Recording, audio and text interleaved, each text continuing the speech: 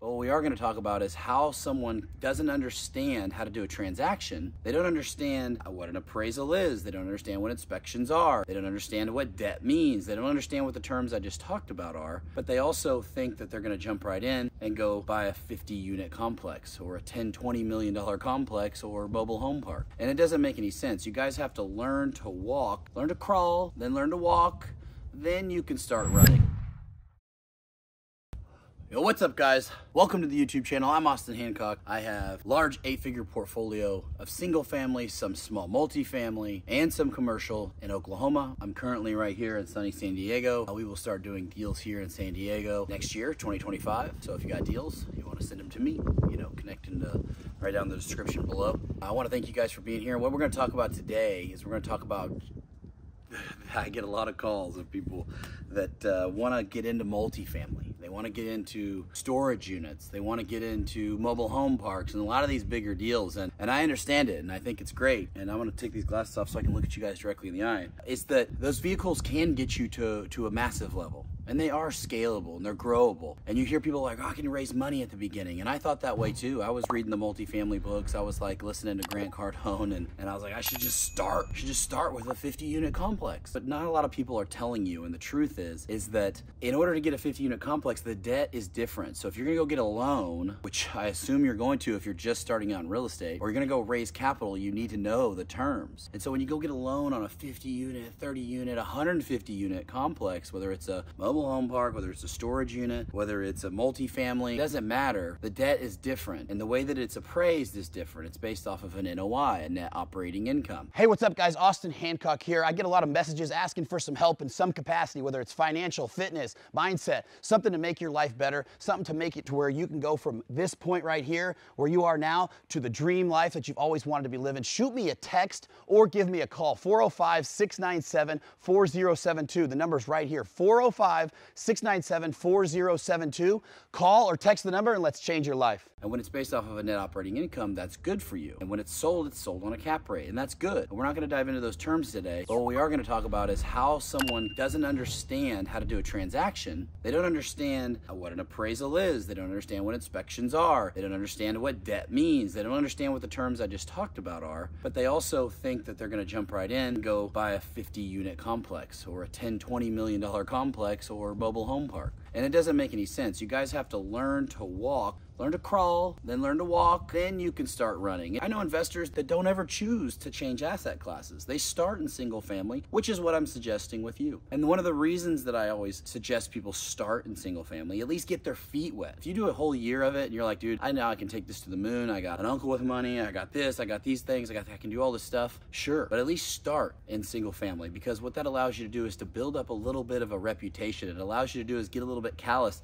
and with a lot less risk, right? Everybody here that's watching this video lives in a piece of real estate, whether it is a multifamily, whether you are renting, whether you are owning, doesn't really matter. Everybody lays their head down in a piece of real estate, except for unfortunately some people downtown that live outside. But the reality is the majority of people in the United States live in a piece of real estate, but the majority of the people in the United States live in what type of piece of real estate? Single family home. And so you have a volume of people that can purchase these properties, whether it's through FHA loans, whether it's through VA loans, whether it's through mortgages, or even conventional style or commercial loan. There's a lot of options and you're more liquid, meaning it's more sellable.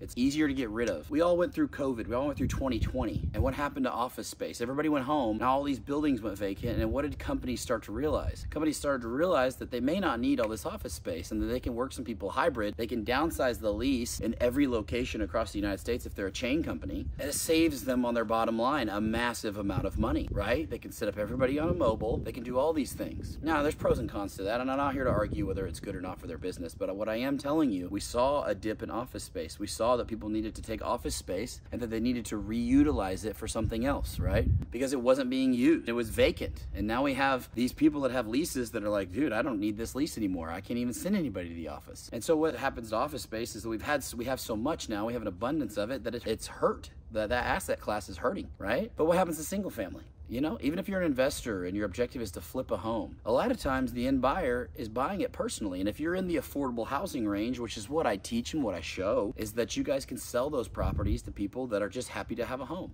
They're first-time home buyers. Maybe they're just moving from state to state and they need to get somewhere affordable at first, right? Like I said, first-time home buyers. And these people are happy to have a house that you just redid in a neighborhood that they now can afford. And this is a huge problem because we have a massive problem in the United States with affordable housing. And so when you start to do affordable housing, and in some cases, affordable housing is not a shack. It's not a freaking slumlord, right? Like you may get that label. It's not a slumlord. No, not all the time. That depends on how you manage it. But what it is it is an asset class to where if everybody does have an economic crisis, people shift. Think of it as a pyramid. You got the 1% on the top, you have the poorest people at the bottom that own property. If we have an economic collapse, or we have a 2008, everybody has to shift down to a different asset class. They have to shift down to a different tier, right? You went from middle class to lower middle class. You went from upper middle class to regular middle class. Maybe you went from the wealthy, or the 1%, and you had to shift down because your industry got smoked. You know, you lost your job or something, right? And so when you shift down to these asset classes, if you're the one at the bottom of the pyramid, then you have people always going down to your asset class, right? And so when you have that, that means you have an abundance of people. And unfortunately, in the United States right now, we have an affordable housing crisis, and they have stopped building homes to the volume that they used to build in 2008, right? So 2008, after we had the crash, and I was young. I was in the military. I didn't even own a home. I actually ended up buying one right after that, 21 years old, because I had saved my money in the military and then turned around and got a VA loan. I don't recommend that. I'm just explaining it. So they haven't built these homes in volumes since 2008. And so since 2008, every year we have shorter and shorter and shorter inventory of assets, of affordable housing. And now we have people that are also not only fighting to buy a home, getting out of college or growing older and becoming new first-time home buyers, skipping off and hoping to live this American dream that we've been sold. Now we have people that are doing VRBOs. Now we have hedge funds that are taking down property. I won't even get into that, but you're competing with so many other things to buy a property. And now we have inflation, and they tried to slow inflation with high interest rates, but it hasn't worked. Why? Because we still don't have enough inventory. And when you have simple supply and demand economics, you don't have enough inventory. The price of the inventory stays where it is or goes up. It's just how it works. And you guys are like, well, they're gonna build more houses. Well, no, you're not gonna build more houses. You can do that because you can turn over a home and flip a house or flip it into a rental as fast as 30 to 60 days. You know, well, you could also build them. Yes, you can, but it will take you more like 6 months to 9 months for a small one. So when you have this lower tier asset class that people move into, then you have an abundance of solutions for it, right? And that's why I want to challenge you guys to think like, why do I want to get into multifamily? And why am I so arrogant that I think that I can go off and get into these large assets? I can go buy $50 million worth of property because the guy online said it's easier to buy $50 million, but you can't even figure out the terms. You can't even finish the book that you started on multifamily. You technically could be easier with the person that has the knowledge already, with the person that has the ability to get the capital. Could it technically be easier? Sure. But those two hurdles right there, knowledge and capital, isn't that most people's hurdles? Isn't that most people's problems when they're getting into real estate or getting into a business? Yeah. So let's go gain the knowledge and so start building up our capital. And you choose to, if you choose to, move asset classes or just gain some more like most people, right? I said I have some small multifamily. You know, if I wanted to now, I have a large portfolio of single family as well, and I could easily sell some of those off, get some more multi, or even just with my connections and capital raising abilities and understanding of real estate, I could go get multifamily right now, you know, and grow that and continue to go. That's not my motive at the moment. It could be though. I have the ability, but why do I have the ability? I have the ability because I understand the concept from single family, because I had to start. I had to take down a house to flip it. I had to understand how this works, how a title company works, how a lender lends, how much money does this take? What are the pitfalls? And it's a lot easier to learn that on affordable houses at the beginning when you're trying to just get one leg forward after the next than it is to be like, oh, well, we made a mistake and we lost all of our investors' money on this $50 million